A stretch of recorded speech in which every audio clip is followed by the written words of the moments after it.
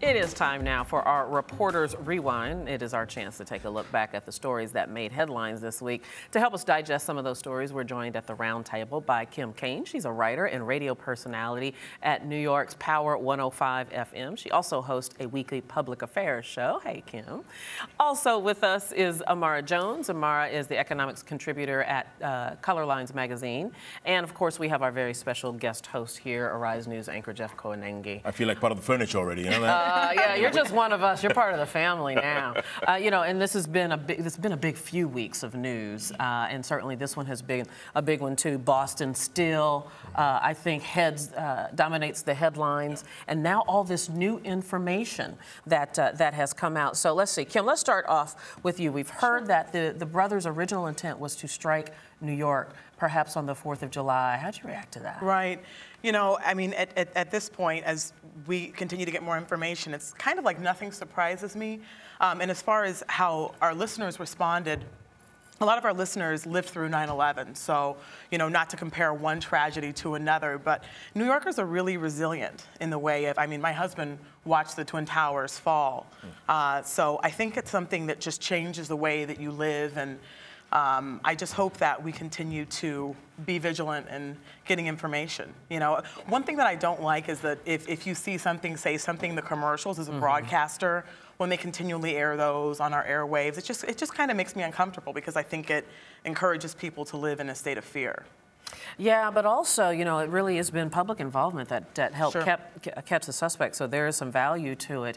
Imara, of course, we learned this week that Johar's 3 friends helped him with disposing of some of his property. When you heard that, what did you think? I thought they were dumb teenagers. I mean, I think one of the things that's really important in this case is for us to take a giant step back and not to overreact. It seems very much as if that this is much more like Columbine, or much more of a case where you have a set of teenagers or very young people who got the wrong idea in their head and had enough time and concentration and organization in order to be able to carry it out. And so we need to make sure that we don't turn this into an existential threat, that we don't turn this into something that causes the nation to bend back on its most cherished ideals because some young people went off the rails. And I think that we just have to be very, very careful.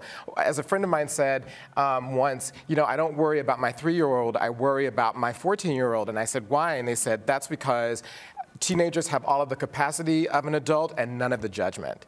And so I think that that's one of the things that we need to be careful about in evaluating this. And this was just yet another, when the lawyer of these 17-year or, you know, 18, 17-year-old kids were asked, 19-year-olds were asked, they said, well, we didn't really think that there was anything wrong. I mean, how many times if you were 17 or 18 or 19, someone would come to you and say, oh, I'm in trouble, and your natural instinct is to help. One other thing that's really important as well is that, you know, the minds of men, scientifically, I think this came out last year, don't develop fully until they're 25. Oh, that's the excuse you're going with. There's no excuse. I want to push back a little bit on your thing, because it's not like Johar asked them to hide a bag of weed because his mother was coming to the dorm room. I mean, there was a manhunt for bombers. Yes. And so it wasn't just being the stupid teenager. But people at that age do dumb things all of the time, and dumb, horrible things. Dumb, horrible things. This was a horrible act.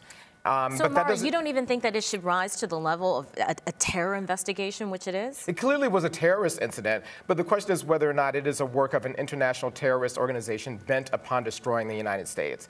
And there's yet so far, and we're still learning, but yet so far, there's no evidence of that. This is someone who was 20, who dropped on the margins of society and went off the rails and took his brother with him. But Kim or Imara, don't you think there could be many others like these out there? Isn't that the scariest thing? There could be other Johars out there, other kids I think there's bad people everywhere, and I think that's a reality. And again, you know, earlier when I mentioned the "if you see something, say something" campaign, I think it really it kind of plays with people's psyche a little bit, because if we're constantly living in this state of fear, I mean, I just don't think that's how we were meant to live.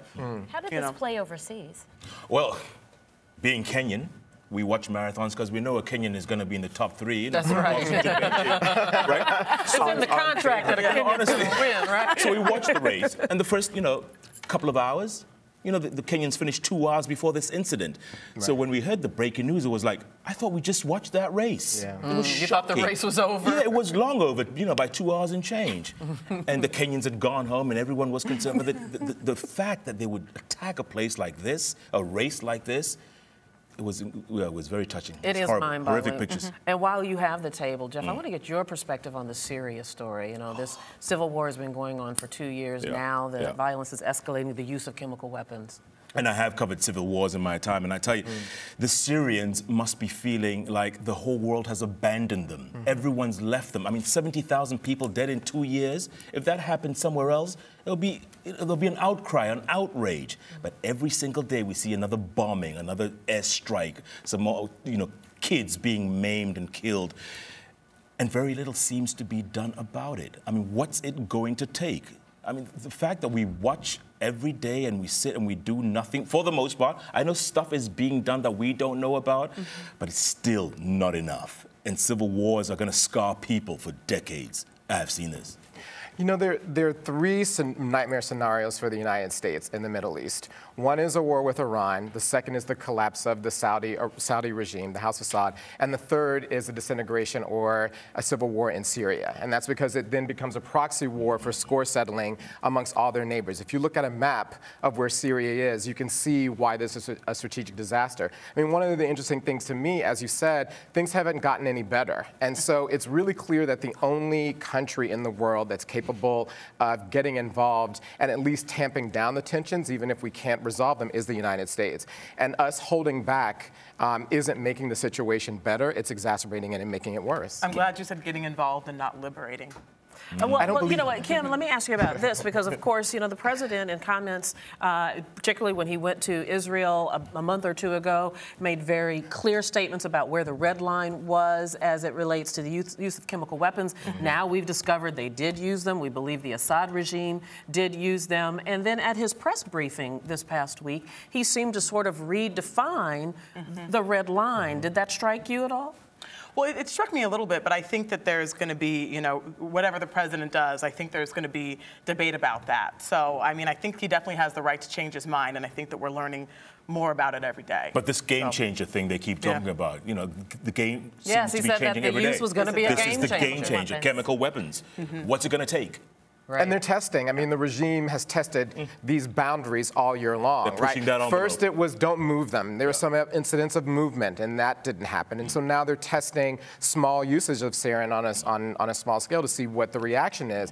And if you're willing to use ballistic missiles on your own people and to smash certain neighborhoods, the use of chemical weapons isn't that far behind. It's not a big step. But entering Syria really isn't just an issue that centers on Syria alone, where the U.S. is concerned, because we also have to think about Iraq and what led us to Iraq and how we have taken a decade to get out. So unfortunate as that situation is, it's not an isolated issue. You have to look at it from this decades-long perspective. Well, I think you either get involved or you don't. You know, there's no in between. Yeah, and especially in Syria. Yeah, and perhaps some of the criticism that has come upon Bush is because there's seems to be a little in between right now. He hasn't said we're not going to do anything. You know, he did say we might do something under these conditions. Now the conditions happen, so we'll see. I want to move along before we run out of time and talk about one of the other big headlines this weekend, and that was Jason Collins coming out of the closet, the first active member of a major professional sports team coming out. What are your thoughts? I mean, for me, what is interesting is how the closet is increasingly a parody of itself, right? I mean, at one point it was used to be protective and was seen as a smart move, and increasingly it's not. I mean, if you can serve in the United States Armed Forces and still considered to be a warrior and to be a man and to be gay, then why can't you be an NFL player who makes $5 million and say that you're gay? NBA player. Or an NBA player. Because there's endorsements on the line. There's contracts on the line. That's right, but then that seems, that then reduces the gladiatorial idea of an athlete. If the fact is that, well, the only reason why I won't tell the truth about myself, right, because this is really about truth-telling. It's not about anything other than completely being yourself and being honest with everyone else. Then, because I'm afraid I might lose a contract. Well, there's an economic issue here, and there's a social issue here, isn't it, Kim? Because the African-American community has not necessarily embraced homosexuality, gay rights, same-sex marriage. So how do you think this plays in the black community? It's interesting because I know that, Glenn Burke who played for the Dodgers, was the first African-American in sports to say that he was openly gay, but he didn't really want to give, newspapers and press didn't really want to give him a lot of coverage in the 70s because they just weren't ready for that. So technically he was the first. He was the groundbreaker. But, it's interesting because I hear that terminology a lot, the African-American community and the stigma, but I think it's just a general stigma because, African Americans aren't the ones who are denying gays and lesbians their civil rights. I think that it's a stigma all across the board. I don't think that one nationality or race is more or less accepting than the other. I think it's a general stigma and a conversation that is just long overdue. Yeah. And the community has moved. Once the president came out in favor of gay marriage, if you look at the poll numbers on black support for gay marriage, it totally changed. They're now in the majority.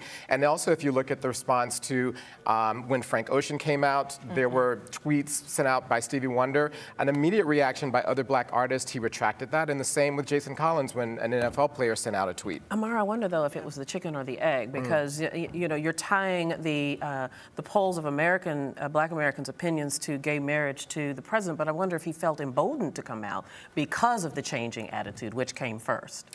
It all works together. And also because President Obama reached out to the gay community during his, campaign. So, he's been an advocate for LGBTQ, questioning is the new terminology, I'm told. But I applaud President Obama for that. I don't know if our previous president would have done that. And the First Lady, too.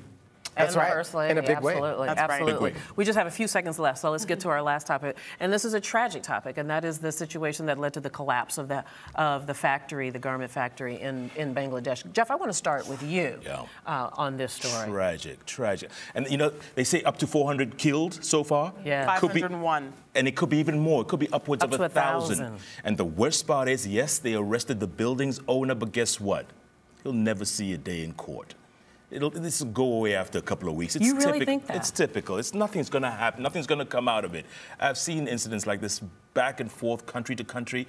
Yes, they'll raise a hoo-ha-ha for 2-3 days, and then everybody goes back to work. That would be a shame. Go back to normal. Honestly. And it's so interesting. I read this morning that Disney has announced that they're pulling out their business from that area because of these violations of labor and building codes. And building codes. But the government, the country is saying, no, don't do that. Our economy depends on it. They don't want the companies to leave because they need the business. And so it's really kind of an interesting balancing act.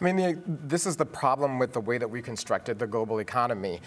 We have made we've made capital really mobile, financial capital really mobile, but the rules are national. So the money's international and the rules are national, and that's ripe for exploitation. And I think from a consumer's perspective, one of the most interesting things to me is that everyone pays. At some point, someone pays. It may look cheap to you and it may be cheap to you, but someone is either paying with their life or with their quality of life on the other end. And so we need to reevaluate as consumers our expectations around cheap and what that means. Yeah, and look at the people now, about 1,000 people by the end of it all, paying with their lives.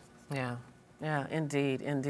All right, well, I guess that's a good place to stop. All right, Kim Kane, thank you so much for coming. Thanks for Imara having me. Jones, so nice to meet you. Will you guys come back? Of course. Sure. All right. And Little you don't go hesitation. anywhere.